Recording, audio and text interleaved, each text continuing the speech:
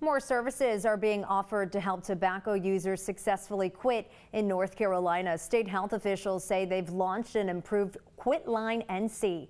Some of the updates include quiet coaches through live chat or text and a personalized dashboard to track their progress.